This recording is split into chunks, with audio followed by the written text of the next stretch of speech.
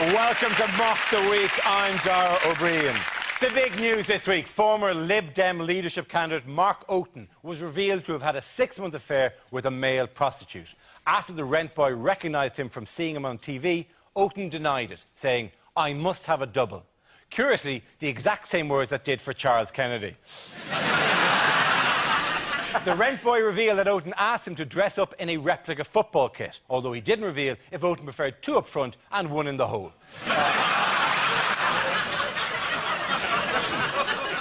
We're definitely going to hell for that one. All right. A bottlenose whale swam up the Thames through central London. The whale faced a number of dangers from the strong current, from the low tide, and from passing the Japanese embassy, where harpoonists were lined up on the reef.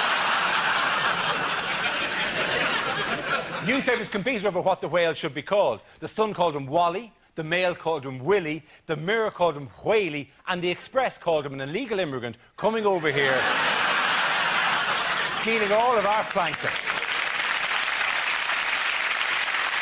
Elsewhere, the Russians accused the British of using a hollowed-out rock in a Moscow park to transmit coded messages.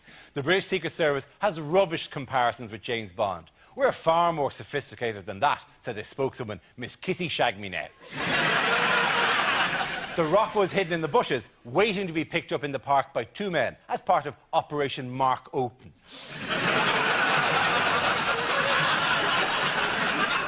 Joining me tonight to work their way through a series of satirical games are 6 of the country's leading comedy performers: John Oliver, Rory Bremner and Al Murray, Frankie Boyle, Hugh Dennis and Gina Yashere. Welcome to you all.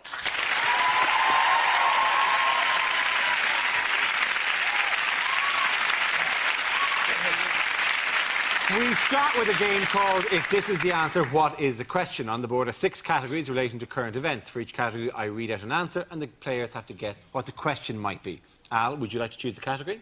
Yeah. Environment, please. OK, your category is environment. The answer is tired, lost and confused. What is the question? How's Charles Kennedy? Statistically, what are the worst words to use on your CV? Does it name 3 acting expressions that Ross Kemp just can't manage? How does somebody over 40 feel when they're trying to download stuff from iTunes? Is it the 3 dwarves that failed the audition?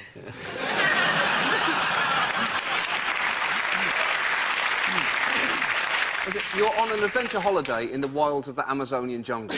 In the morning, you ask your guide how he is. What do you not want to hear?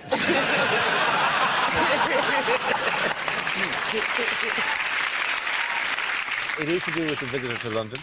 Oh, Is it it's the very whale. big? It's the whale. It's the whale, yes. The actual answer... I've no sympathy for this whale. It died of dehydration. In a river. They're supposed to be nearly as intelligent as man, whales. And this whale died of dehydration. Well, to be fair, the whale didn't request being removed from the river. The whale probably, if asked, if consulted at any stage about what are the major health problems that you could face while being removed from the river. Dehydration, he probably would...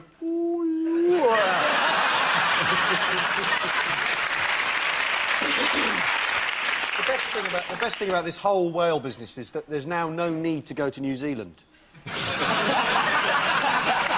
Simply no need. You're 28 hours of connecting flights to look at whales. There's no point. They're in our river. Do you know one of the reasons I think it swam up the Thames was because the Navy were doing sonic soundings and stuff off Southend, and this apparently confused the whale. Because it sounds like an explosion to us, but to the whale it said diversion, North Sea closed. Delays possible till November. I was very impressed with the fact that I spoke to a number of people who said, well, it received all the coverage because we in Britain love animals. Ugh. And you're kind of going, no, I think any country that had a whale swim into the middle of the capital city would have probably gone, oh, a whale, that's a little bit unusual to us. I don't think there's any country in the world that gone, oh, the bloody, like an urban fox or something. The bloody whales are at the bins again. It was the same week, the whale came up the Thames, the same week as Ben Fogle and, James Cracknell rowed across the Atlantic. And the whale was probably thinking, look, if they're going to take my territory, I'm going to London and I'm going to present Cash in the Attic.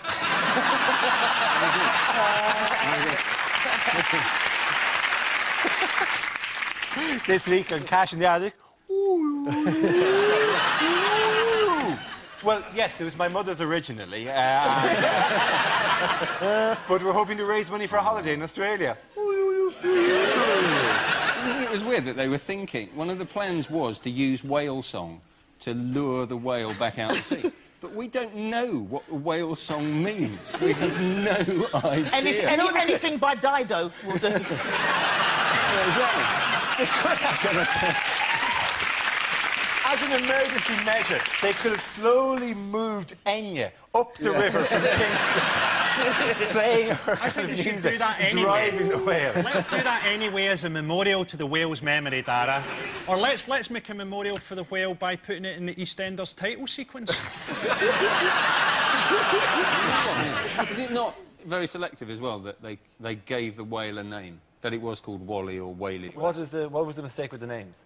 Well, because you give a whale a name, but you don't... When a dingo has eaten some children in Australia, you don't say... Well, you don't Davy the dingo. Well, you generally give the name to anthropomorphise, to give it to see that it reflects some great human qualities like bravery or Getting whatever. lost. The whale. But eating small children isn't really the kind of thing you want to have a morning. Oh, little Teddy the dingo, you're all full up now, aren't you? Exactly. The Sunday Times helpfully ran a map of the whale's route, which we can show here. That's the whale, which is, you know, the river, basically. Just in case you're going, yeah, no, if I was going to Battersea from East London, I wouldn't have gone that way. Yeah. After the whale sadly died, some criticised the rescue operation. Let's face it, a whale needs to be winched onto the barge like it needs a hole in the head. I thought that was sweet, that particular one.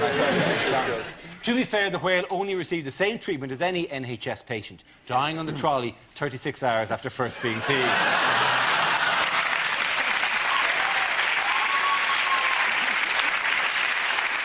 The next dilemma is how to dispose of the body. The search is on for a toilet big enough to flush it down. So I couldn't do that. That's just... Bravo. At the end of that round, I think the points have to go to Al, Rory and John. This round is called Bombshell Phone Calls. Here, two players take on the identity of famous figures who are on the phone to one another. At some point in the conversation, one of them will drop a bombshell. Frankie, you are Russian President Vladimir Putin, calling Tony Blair, played by Rory, to discuss the growing tensions between their countries. Take it away. Hi, hello. Hello, Tony. It's Vladimir Putin here. Quite impressive. Very good. Sorry, who? I think you know who it is, Tony, so hurry up. I can't hold this accent forever. You're a bit faint. Could you actually talk into the rock and I could hear you a bit clearer? Ah, yes, very funny, Blair. Don't think that we haven't had British society under surveillance for many years. What do you Big mean? Ben is a radio aerial, Alton Towers is a Russian supercomputer, and Chris Tarrant is an android that we placed in your society to cheapen and degrade you. Well, that one worked, didn't it? Yes, you know a Russian sense of irony, Tony? Yeah. Well, for many years, both of David Blunkett's eyes were cameras.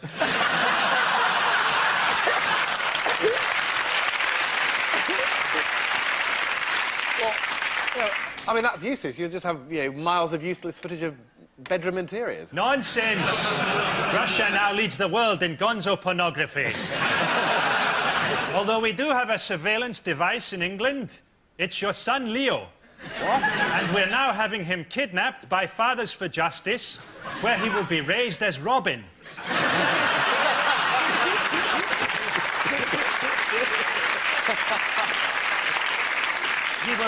He will then be brainwashed into thinking that Cherie Blair is the Joker by showing him pictures of Cherie.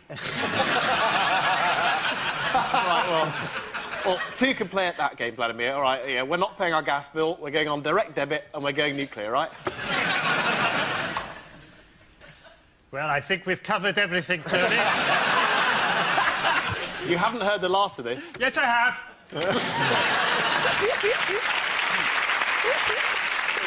Both of them brilliant, but for his uncanny impersonation of the President of Transylvania, I have to give it to Frankie! Now we play a round called Spinning the News. This game involves John, Frankie, Gina and Al, so if you could make your way over to the performance area, please. This is a stand-up challenge. Our random news generator contains a bank of newsworthy topics. We spin the wheel. When it's stopped, anyone can step forward and try to make us laugh about the subject it's landed on. If I judge that the player's got a big enough laugh, he or she is safe and gets to sit down again. OK, here we go. Let's spin the wheel for the first topic. First subject is the ageing population. John. Shame on you for laughing at just their faces. Michael Howard, at the last election, said that you can tell a lot about a country by how it treats its old people. But I've always found that you can tell more about a country from guidebooks and first-hand experience. Because last summer I went on holiday to Italy and I spent the whole time looking at old people, and in hindsight, I wish I'd visited the Leaning Tower of Pisa. I'd heard that Italian food was the best in the world, but as far as I could see, it was just bowls of mashed-up apple. Well done, John. You can sit down. OK, let's spin the wheel again. The subject is Tony Blair's Respect Agenda. Who wants to come in on that? Gina. OK, so now Tony Blair's government is now clamping down on loutish behaviour while at the same time trying to ban parents from smacking their kids. Something wrong with that. You know, I'm from a Nigerian background, and when I was a kid, I used to feel jealous of my white friends because they could shout at their mums. I remember going to my mate's house when I was a kid and her mum coming in and telling her to go to bed, and she was like that, "Shut up! Get out of my room, you old tramp! I'll go to bed when I want!" And then her mum leaving the room, and then me going home to my Nigerian mum and doing the same thing. My mum comes in, "Gina, time for you to go to bed." I was like, "Shut up!" I was in a coma for 6 months. Get it back down. OK, Al and Frankie are left. It's a tiebreak situation. We'll pick one topic and you can both speak on it. Let's spin the wheel. The topic is living with terror. Al, do you want to go first? We are very lucky in the war on terror to have the Americans standing shoulder to shoulder with us. Shoulder to shoulder with us in the war on terror, because they've done their bit to help this country in the war on terror, because if the Americans hadn't funded the IRA for 35 years, we wouldn't have the faintest idea how to deal with terrorists, would we? The main thing is the clueless. To try and solve the terror thing, the Americans, what they've done, they've gone to Afghanistan to try and find bin Laden. They're looking for a man with a beard in a country where you have to have a beard. It's a needle in a haystack, isn't it? It's a slapper in Essex. You know she's there. Which one is she? Thank you very much, Al Murray. Sit back there. No. Yeah, come on. Frankie, it's your turn. Well, you know, we've got this thing now, extreme rendition, where basically they fly people out to torture them, and those flights stop in Scotland. I mean, this is horrendous. People being denied basic human rights, orange jumpsuits. How are we supposed to tell these flights apart from EasyJet? I mean, EasyJet probably would torture you. They'd just charge you for it as an extra. You want a sack on your head and pissed on, sir? That'll be €6. Is this really what we want to do with Islamic fundamentalist terrorists? Make sure they're all on planes? Isn't that a bit like when they used to lock the A-team into a shed full of old mechanical parts? Well done, Frankie, there. I think the winner of that round is going to be Al.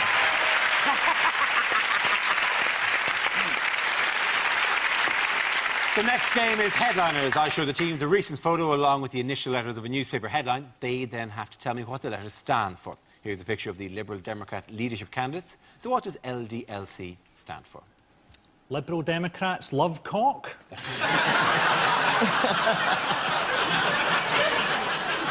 To be honest, Dara, they haven't done themselves any favours by coming on to the YMCA there. Is it going from left to right? It's loser, deviant, lefty, and codger. Is it the annual Liberal Democrat line dancing challenge? Lake Developers Learning Circle? I'll give you two. The first two letters do stand for Lib Dems. Lib Dems, Democrats. loose cannons. Lack charisma?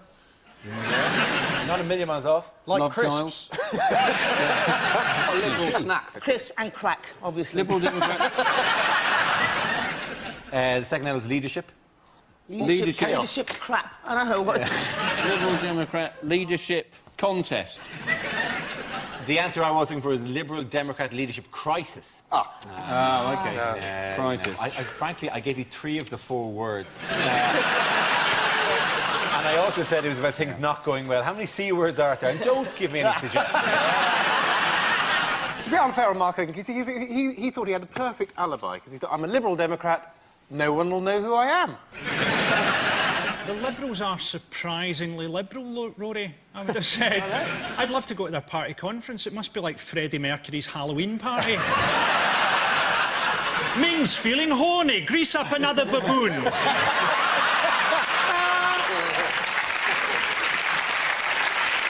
To be honest, I wouldn't be surprised if they elected Pete Doherty as leader now.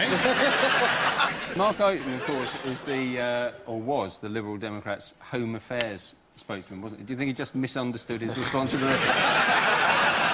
Apparently his Thought he had to do it. When the crisis broke, his wife was on a skiing holiday. And it's ironic, isn't it? Because she's going down a slippery slope with a pole in each hand. Not realising he's doing exactly the same.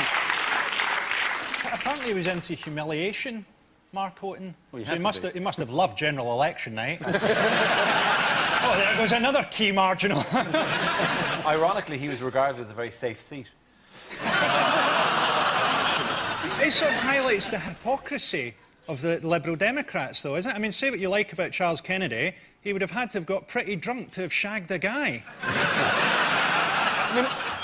I think it would have been great to have Charles Kennedy as Prime Minister, a drunk Prime Minister. It'd be great to see, like, Trevor McDonald on News at 10 finishing an item by going, "The Prime Minister's meeting with Kofi Annan," which ended in a scuffle. How did Oaten describe the incident? Pleasurable. Well worth 80 quid. It actually was an error of judgment. I think that's fair, isn't it? Yeah, probably, to be honest. On Mark Oaten's website, he states that his policy is not to tolerate prostitution, but to move it to a specified area.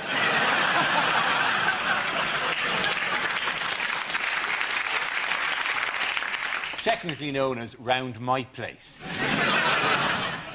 Before the story broke, Mark Oaten wrote on his website, "I'm looking forward to a quiet weekend with my family." And sure enough, his wife hasn't spoken to him in 4 days. The winners of that round are Frankie, Hugh and Gina.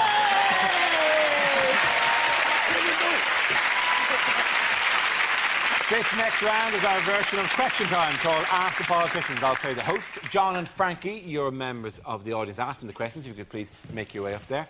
And the rest of you will make up the panel. Rory, you're David Blunkett. Hugh, you're a spokesman for the Conservative Party. Al, you're the voice of the silent majority. Gina, you're going to be a South London councillor. And may we have our first question from the man in the glasses there. Thank you. What does the panel think that we should do about bird flu? Mr Blunkett? Right, well, I caught flu from an American bird once, and I had to have her put down. But I think we have to stop birds coming into the country.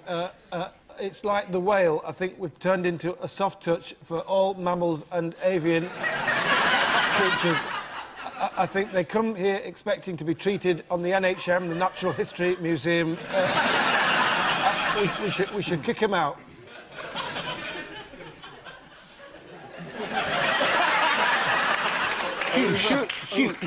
Surely Over here. Hold my voice. Hugh, surely the Conservatives can't possibly agree with this. So this is a very modern disease. Avian flu H5N1. It even has its own postcode. Yeah, I mean, speaking as the voice of the silent majority, the decent, honest, hard-working, normal, law-abiding, tax-paying, reasonable people of Great Britain who think anyone who wants to work with children should be strung up just in case. I think... Yeah. We have spoken. I think the only thing to do is kill all birds. I mean, the symptoms are obvious. You spot them off. Achoo! Achoo! Yeah. But I think we need to kill it. It's like the foot and mouth. We had to kill those sheep and cows so that they didn't die. And it's essentially the... Kill all birds. They must die. You know, but the thing is, this disease can't be that hard to spot. You know, you must be pretty stupid to let a chicken cough on you.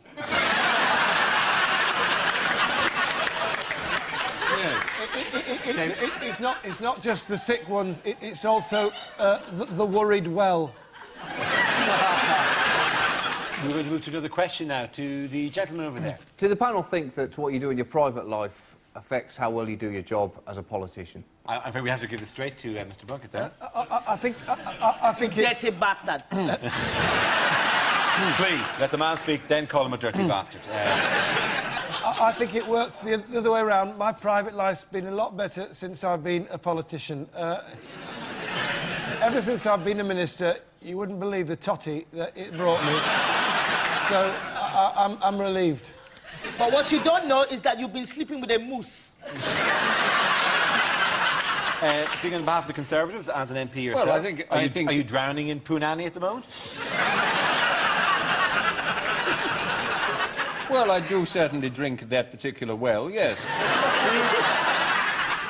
Should we bring politicians to a higher moral standard than other people? Of course, politicians should not even be having sex. When you're married, all that stuff is supposed to stop.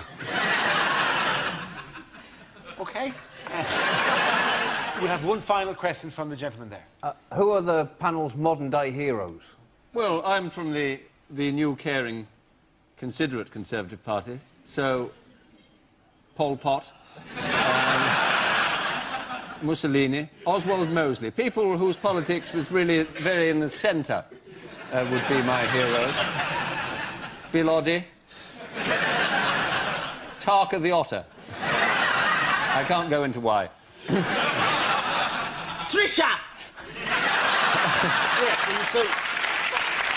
This is it. There aren't any heroes anymore, that's the problem. In the old days, chock-a-block, you bumped into heroes wherever you went. There aren't any heroes. We proper heroes like Nelson. Yeah? One arm, one eye. Still up on at them. Defeated the French and Spanish navies at Trafalgar, literally single-handedly. You can't argue that, can you? Not only that, he couldn't even tell how far away they were, could he? Yeah, and when the battle ended, he wasn't on the phone, was he, to blame direct? Oh, I lost my arm in the battle, and the Navy should have warned me that a battle was a dangerous situation to be in. So I want £2 grand for the arm, I lost an eye, I want 1,500 quid for the eye. I'm traumatised, I've got Napoleonic War syndrome. No. Douglas Bader had no legs, got in that plane, didn't he? Yeah, he couldn't work the rudder, so they had to point it in the general direction of Germany and off it go. Mr. Blunkett. It's a toss-up, Nye Bevan or Lassie. Can I just say that you are looking remarkably like Benny Hill?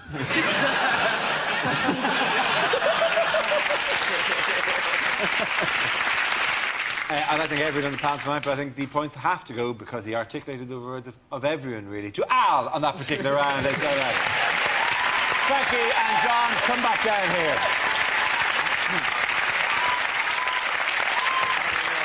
Now we come to our final quickfire round called Scenes We'd Like to See. This is for everyone, so if you can make your way over to the performance area, please.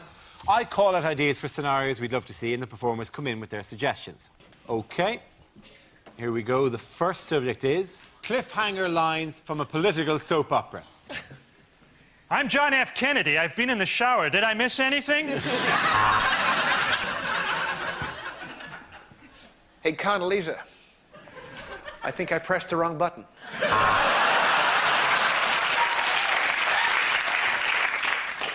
The irony won't be lost on you here, President Schwarzenegger. I'm from the future, and I'm here to stop you from destroying the world.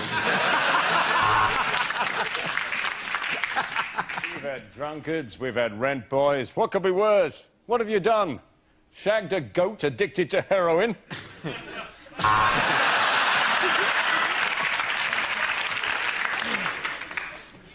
I'm sorry I missed your vote on sustainable agriculture. I'm afraid I was busy sleeping with your wife.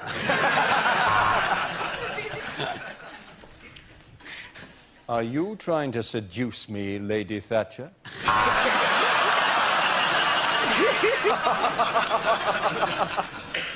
So, what do you say, George? Just you and me and Brokeback Mountain.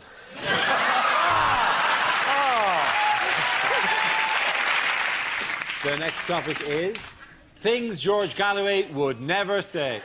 No comment. I can't wear that. That looks stupid.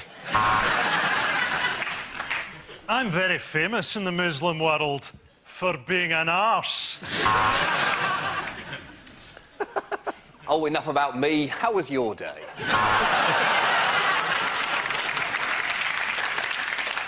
Oh, thank you very much indeed, Saddam. Would you like a receipt? Next topic, please. Words you'd never hear from a newsreader. Welcome to Channel 5 News, thickos. Oi, do you want to buy some speakers?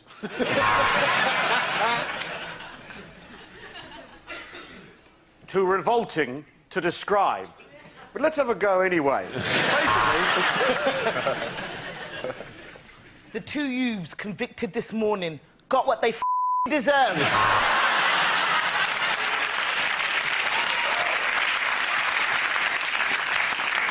OK, they may have acquitted him, but he certainly looked like a paedophile.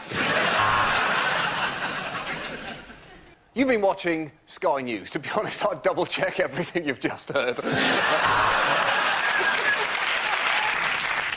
Sir Gary Glitter received his honour at the Palace this morning.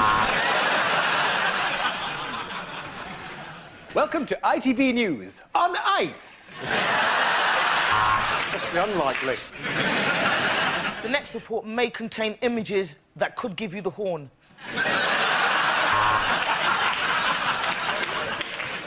In this next report, Jerry Adams is voiced by an actor, Samuel L. Jackson.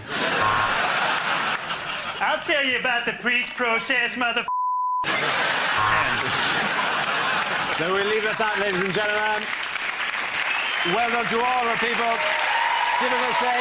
Frankie or John, let's give it a Frankie of the best there. Sit down. That's the end of the show. This week's winners are Frankie Boy, Hugh Dennis and Jeannie Eshery. Commiserations to Al Murray, Roy Bremner and John Oliver. Thank you for watching and we'll see you next week. Good night.